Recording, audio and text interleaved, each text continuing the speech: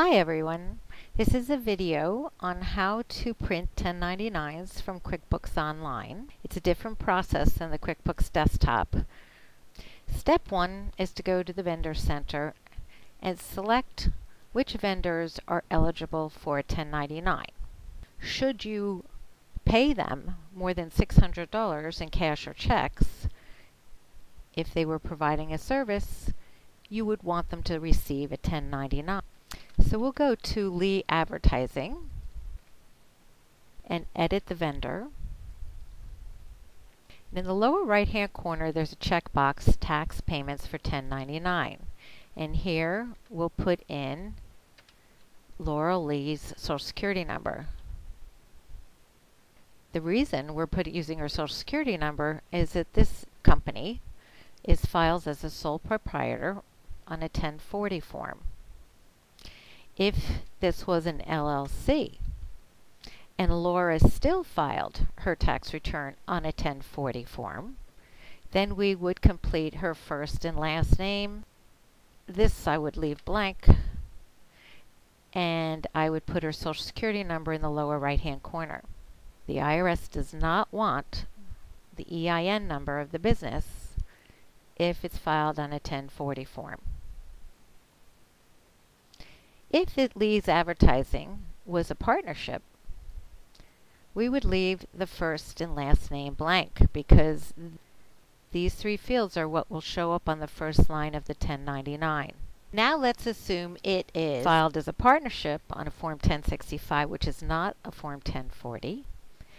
We would want the first line of the 1099 to be Lee Advertising LLC, and down below we would want it to be a tax ID number. We'll hit save.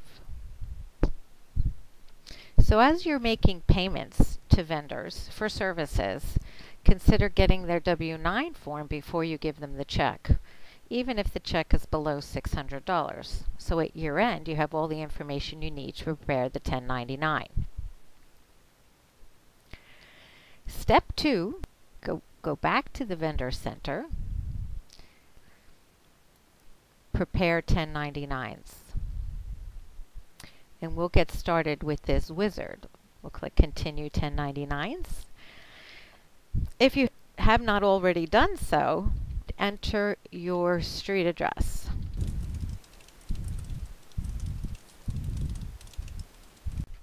And click Save. Enter your tax ID number.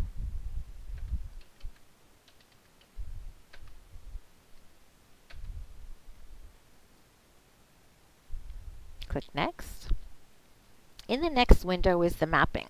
These are where you'll tell QuickBooks which chart of accounts contains payments that could possibly be recorded and printed on a 1099. So box 1 is rents. We will look for accounts with rent in it.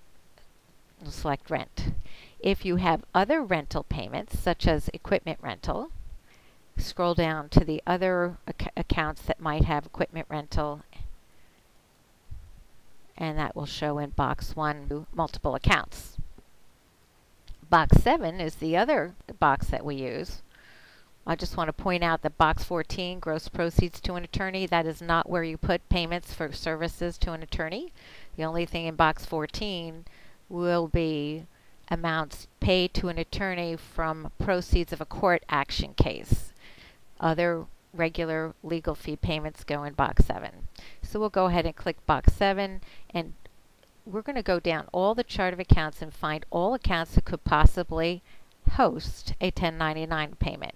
So accounting is selected. We'll go ahead and select advertising. That's a service.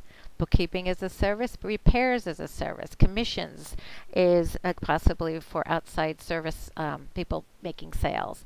Repairs, if they're repairing something, that's a service. Equipment repairs. Job expenses might contain subcontractor payments. Legal and professional fees, maintenance and repairs. Office expense, if you code 2 office expenses, some outside labor, you would select that.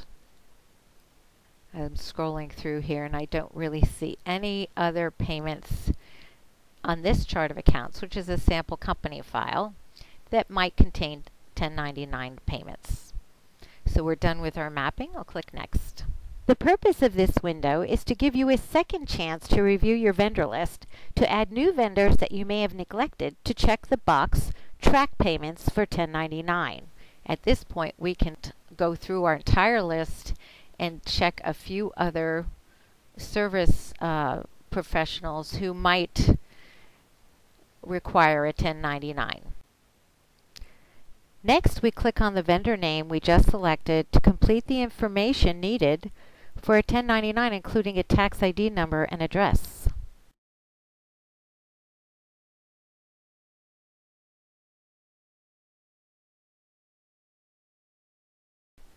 Tax ID.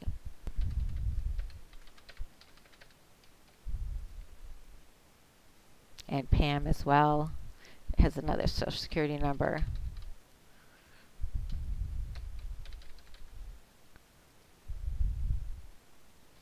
We now have 5 vendors with complete tax ID, and so we're able to continue to the next window. These are the 1099s that will be printed. QuickBooks is filtering for us vendors who received more than $600 that were paid by check to the vendor. If they were paid by credit card, you should not include that in a 1099. Only checks and cash should be included in a 1099. So in this case, there was only one vendor.